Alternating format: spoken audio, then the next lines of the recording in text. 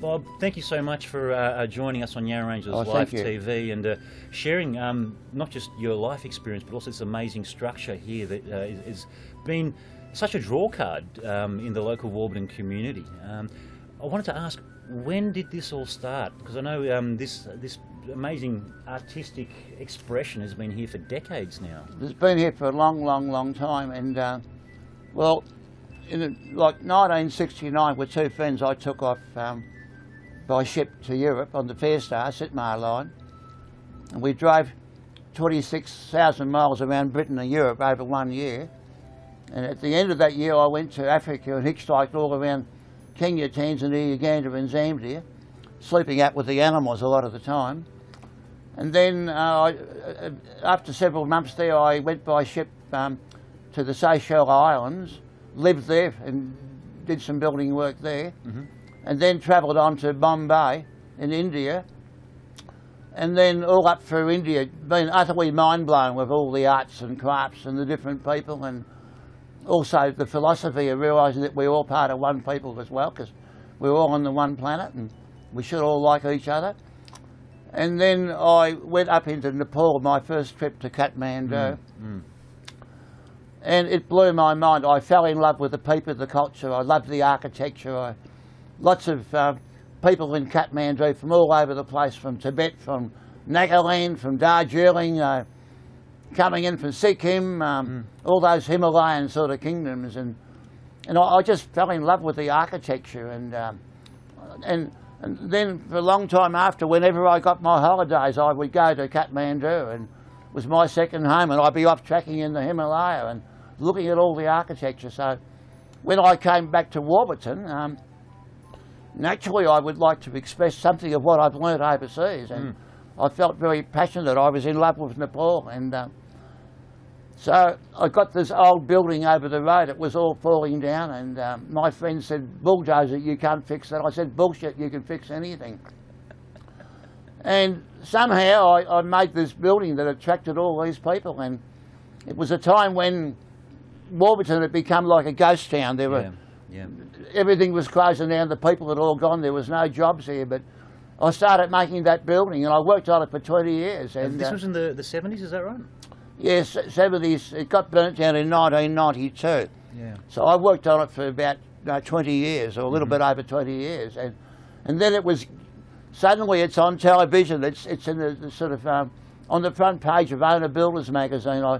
I did my first TV show with Burke's Backyard, and all the people were coming up here, the tourists. It's good for Warburton, and everyone liked it. And for 30 years, the council, the Yarra Rangers Council, which I'm very grateful for, nobody put their nose in here. They didn't trouble me at all, and because I was promoting tourism. It was such a draw card, and still is. Yeah, and it still is, and I'm still promoting tourism. But now I'm not so good physically. I'm 77 years of age. Yeah, your health has gone down a little bit. And I've had several heart attacks. I've got 29% heart.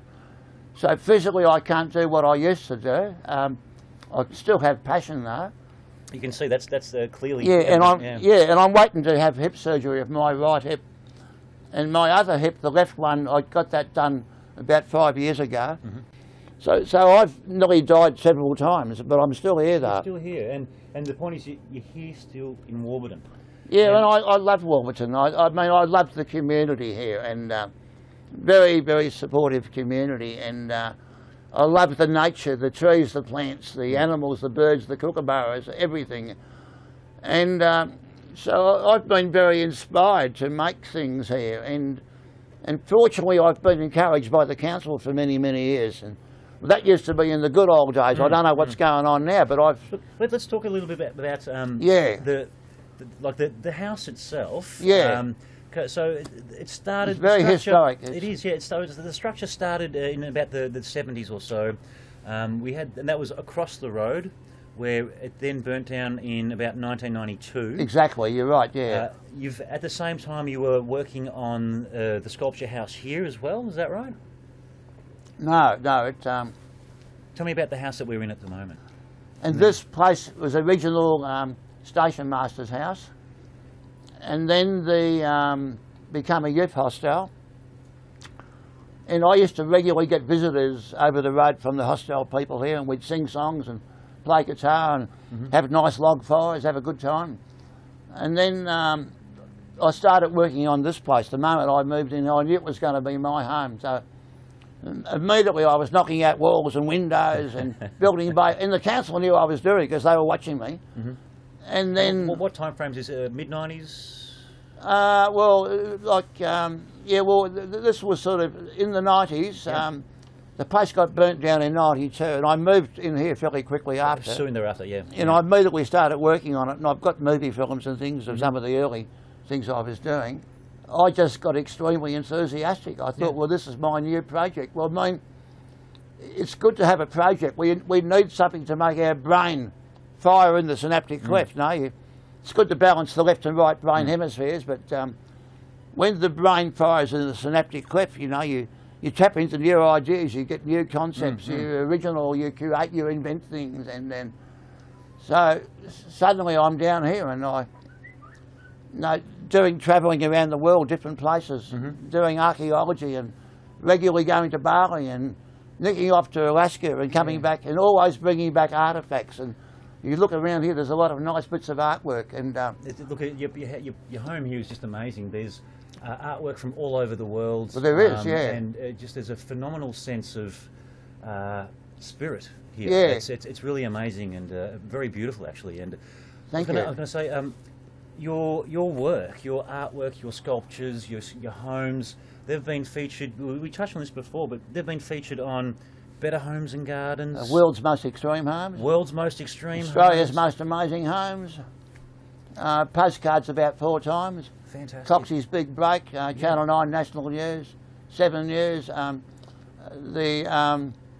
Victorian College of the Arts did a documentary on my work. Fantastic, yeah. Anna Capital was the lady that did it for her it's certainly degree. Very well known and publicised, and not just in Australia, but all over the world. And I know some of the publications that you've been in as well have received widespread distribution and coverage as well. Well, they have. Well, Dr. Chris James has sort of written peer-reviewed papers with the Australian National University, and all my work's added to the National Art Collection.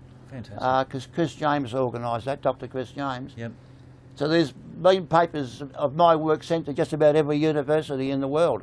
Phenomenal. Yeah. That's and I realised that, with artwork and with life and things living, everything is coming and going, including myself and our friends. And all of us, yeah. All the trees and the plants, and nobody knows what they're even doing here. They don't know what happens when you die, but it's all coming and going. But if something's proven to be very successful and people like it and they come to look at it, then it's a tourist attraction. Seems crazy to rip down the things that made it so popular. Yeah, and on that point, of course, you've been given a fairly hefty report here from... Well, it's unbelievably hefty and unnecessarily too. Parts of it are, but I mean, they've virtually gone for my jugular vein. They've gone for everything there and everything. All the windows which have been there for 23 years, they suggest that they're not safe, that they cannot be made safe, and therefore they have to be demolished. All my beautiful bay windows, and I get architects, overseas architects, coming here to take photographs of those windows. And it seems just ridiculous to say that they're not safe and can't be made safe and to pull them all down. It just seems like an act of madness, I think. I mean, I've got a bit of a background in construction. Yeah. And I mean, I'm not a structural engineer by all means. I'm not saying that, but I would be surprised if they couldn't be made safe. Absolutely. But having said that, I mean, I know that council, they were going to have a meeting with you just recently, last night, unfortunately. Yeah, but that's been postponed. That was going to be yesterday. Yeah, so they're going to go through the report with you point by point to see what can be done from a rectification point of view. That's right. No, and I mean, I really don't want to have any more hassles with council. And unfortunately, you're not in a position where you can get out there and do the work yourself. No, I can't, because physically I can't do it, and financially I'm broke now. I had a very dear friend that was helping me up, but he unexpectedly kicked the bucket. Passed away. He did. Yeah. He passed away. And look, I know there was a big movement, or there is a big movement on Facebook at the moment. There's a Facebook page called Save Boinga Bob's house? Yeah. Is that correct? That's right, yeah. Yeah, Save Boinga Bob's house. And certainly you can make some donations there, or you can even visit Bob and make donations. But I think more importantly, it's also about the physical labour side of things. If you're a builder or a tradesperson, or if you've got experience there, once Bob knows what can be rectified and how it can be rectified, there'll be a shout out to get all hands on deck at this amazing property, an icon here in our very own backyard, which has been such an amazing tourist draw card. And I think, Bob, when you're down on Main Street, Warburton, and you look up the hill behind the Warburton, behind the water wheel, and you see your amazing sculpture house there. Yeah, it looks good. It's not just it looks good, but it encapsulates the soul and the spirit of the people of Warburton. That's what I feel. Well, it does. That's right. You know, there's so many eclectic people, artistic people out there, and to walk down on Main Street and look up and go, see that amazing structure, it just reminds you of that special connection that the people have here with this place and with the arts. You know, and I've built it out of love. No. Yeah, and you feel love for the community, love for the environment, love for myself as well, and it was a passion. And as I've spent years wandering through life and going to school and universities and things and getting involved in the corporate scene, people walking up corporate ladders, and I discovered there's a whole planet full of people that don't seem to know what they're doing here. And I don't follow any particular religion, but I believe in goodness, and goodness is where you don't hurt anybody. It's where you give out love, you help others, you do nice things that don't offend anybody. Now, very wise words. Very wise words, Bob. But the fact that we're alive at all, I think it's quite amazing. And it is. Look, just to, I suppose, bring this one to a close. Yeah. I've seen some comments on Councillor Jim Child's Facebook page from, I suppose, some people that I won't call them the haters, but certainly realists from a red tape point of view. To those, and I'll ask you this question: like, to those that think, well, if it was anybody else, the house would already have been demolished. There's some comments along those lines out there, and to those people that think like that and have that mentality, what would you say to them? Yeah, well, I would say that the council have encouraged all my work by turning a blind eye for 30 years, and they did. Like over the road, because it was bringing back the tourism, and they published my work all over the place, and that's always the hardest thing for council. I mean, there's obviously rules and regulations in place. There's a building code, and the hardest thing now, I suppose, at that level is how do we find a solution? How do we find a balance? How do we keep this amazing icon here? Yeah. How do you remain in this amazing structure? And moving forward, how do people, it's moving forward. How can people still enjoy? Yeah, well, I'd like to sort of keep it going, but if they're going to give me a hard time, they'll force me into leaving if they're going to keep picking on me. So they shouldn't do that. Now, across the road, I know you mentioned before as well, there's plans to, of course, tidy up across the road. Well, we were doing it, and then my friend Philip, that was helping me financially, unfortunately he passed away. And I mean, with each one of us, nobody knows when they're going to pass away. We are all coming and going. There's nothing unusual about it. So if I was to say to our viewers out there in Facebook world, if you'd like to volunteer and help Bob maintain and get on top of the workload that's here to be done, because physically Bob's not able to, financially he's struggling. No. You can find Boinga Bob. You can contact him via the Save Boinga Bob Facebook page.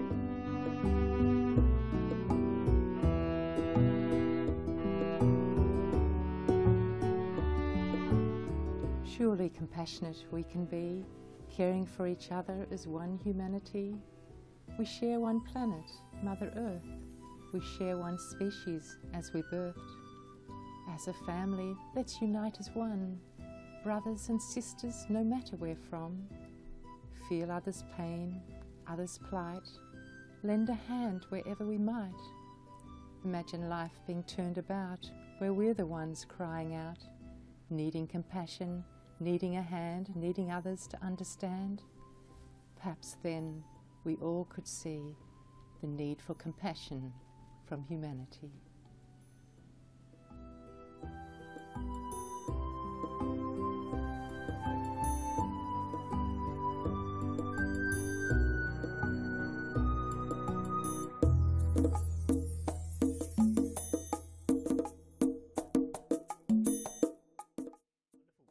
thank you again, Bob, for your time. Thank you, Pat. I look forward to coming back to you next week. Give you a hug, yeah. Good on you, sir. The world needs more hugs and less bloody mugs. Absolutely. We don't need mugs, we need hugs. That light's on you?